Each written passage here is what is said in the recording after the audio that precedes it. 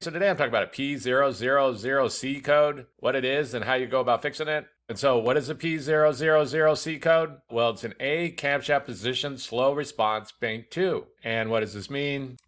Well, basically there's what's called camshaft position sensors, and they're monitoring the camshaft as it spins. And these sensors are reporting that there's some kind of issue going on, that the camshaft's not moving the way it's supposed to be moving. And it's reporting this information back to the computer. So the computer's setting out this P000C code. So it's got to be troubleshooted to know why.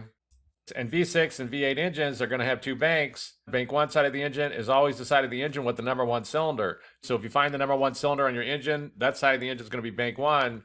And then the opposite of that is going to be bank 2. And bank 2 side of the engine is going to be the side of the engine that the computer's seeing a problem with. And so what would be some possible causes of a P000C code?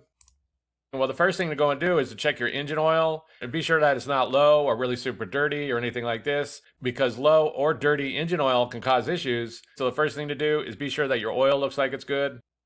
The next thing that could cause this is bad variable valve timing components. This is going to include things like the solenoid, the oil control valve, the actuator, the phaser, things along these lines. And basically, the variable valve timing adjusts the timing as the engine's running. And this can greatly improve performance at higher RPMs. You could get better gas mileage and things along these lines. But if one of these components start having an issue, then this can cause this code.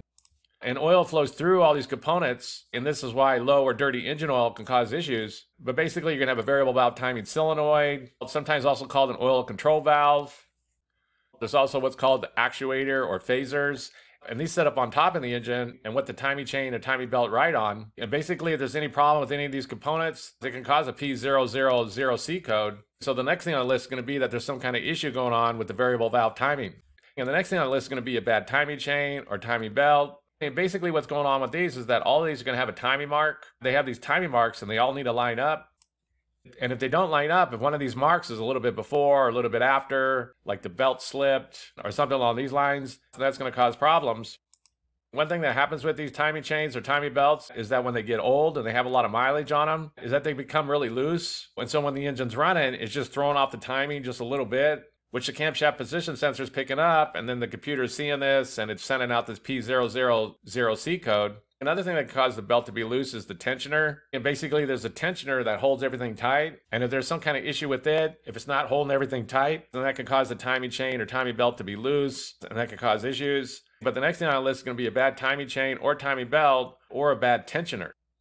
The next thing on the list is going to be a bad camshaft position sensor. And usually when you have a bad camshaft position sensor, you're going to get another code. You'd get like a camshaft position sensor code. But it is possible that it's having some kind of issues and it's just reporting bad information back to the computer. But like I said, usually when that camshaft position sensor has some kind of problem with it, you're going to get other codes. So if you are getting another code, be sure to pay attention to that. But the next thing on the list is going to be a bad camshaft position sensor. And the last thing on the list is going to be a bad computer. And this is going to be like a bad engine control module or a bad powertrain control module. And this isn't too common. Usually when you get a P000C code, it's going to be something else. So it is fairly rare for there to be some kind of issue with the computer. But it is possible that there is some kind of issue going on with one of the computers. And so the next thing on the list is going to be a bad computer.